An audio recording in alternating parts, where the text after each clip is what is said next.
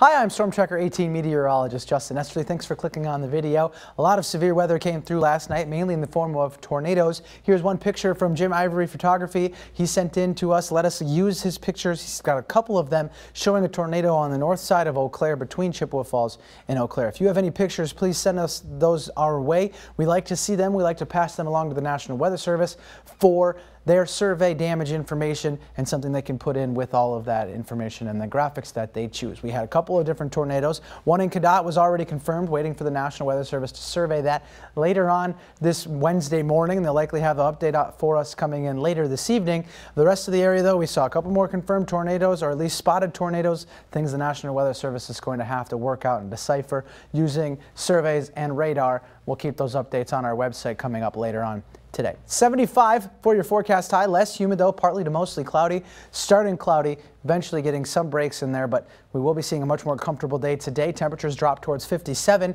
with some patchy fog and partly cloudy skies overnight. Patchy fog possible. We'll see if it forms. If it doesn't, it'll be a pretty clear start for your Thursday morning. We will be seeing plenty of hotter temperatures though as we get into the weekend. 81 for Thursday and a little humid. Then we go into the upper 80s to low 90s into the weekend with more thunderstorm chances.